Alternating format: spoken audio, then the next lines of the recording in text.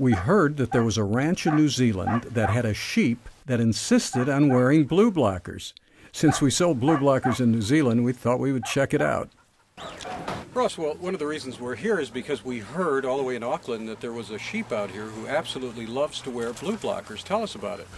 Well, you got that right. We got one sheep here that just won't take them off. Just can't shake him. It loves them. I don't know what it is about it. It's always got its head a little bit higher than all the rest of the sheep. It really adores those glasses. Well, I understand what happened was one day you put them on and the sheep just kept them on and kind of was upset when you took them off.